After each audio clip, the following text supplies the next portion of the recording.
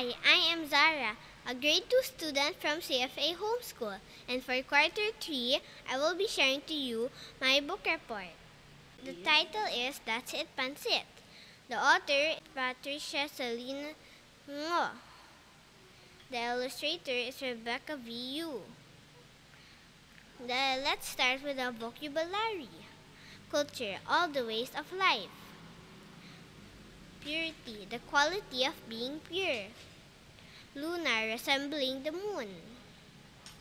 Hokkien, a type of Chinese dialect. Sino, Chinese. Sinoy, Chinese, Filipino Chinese. Adapted, to change behavior. Local, belonging or relating to a particular area. Yearly, occurring once a year or every year.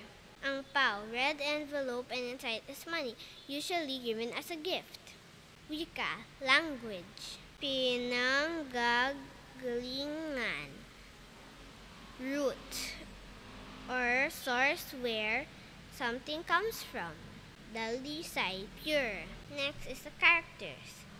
Lily, she is the main character. She is Filipino Chinese like me. Her age is 6. Lily's little brother. He is the youngest character in the story. Lily's mom. She is Filipino. Pure Filipino, good at cooking and adapt to culture. Lily's dad. He is Chinese. He works at the family business in their family business. Lily's grandma. She is Chinese. Also good at cooking like Lily's mother. Lily's grandpa. He is Chinese. Setting. Lily's home. It is yellow inside and red outside. Lily, with her extended family, lives in her home. Next is Lily's Filipino school. That's where she learns Filipino, and inside is blue and outside is red and orange. That's where Lily's classmates ask Lily questions if she was Filipino or Chinese. Summary. There was once a girl named Lily. She is Chinese and Filipino. Lily, just like me, Lily has 2 birthdays. Her Filipino birthday is on April 16, and her family wears red because she is Filipino Chinese. Lily's Chinese birthday is on April 12 or 2. Lily's family has 2 New Year celebrations.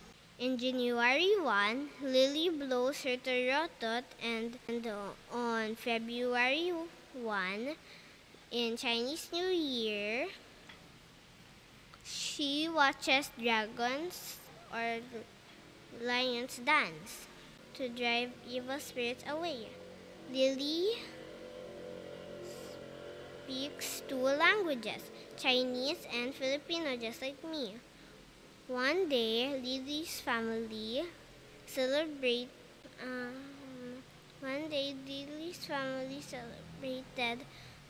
her little brother's birthday. She asked her mother if they would still get a long life from Filipino noodles, because their culture believes that if they eat noodles, they will get long life. Her mom answered, yes, Lily, noodles is both Filipino and Chinese. Then Lily said, that's it, Pancit. Lily said, Pancit is Filipino and Chinese, just like me. Me and Lily are both Filipino and Chinese. And me and Lily both have younger brothers. And my question is it true if we eat noodles we get long life? My favorite Chinese dish is noodle stew. My favorite thing about being Filipino Chinese is because I like having two languages. I don't have any Filipino classmates that ask me if I am Chinese or Filipino. Lily's classmates asked her if she was Filipino in Chinese.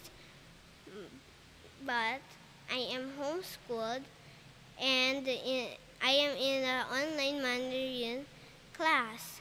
So there are no classmates asking me if I'm Filipino or Chinese. I want to share that Achi means Chinese for ate. I'm gonna share to you 5 Chinese words and I'm going to translate to them in Filipino. First is shu, that means libro or book. Wo ay do shu. Gusto ko magbasa ng libro. Second Chinese word is mangkuo, which means mango or manga in Filipino.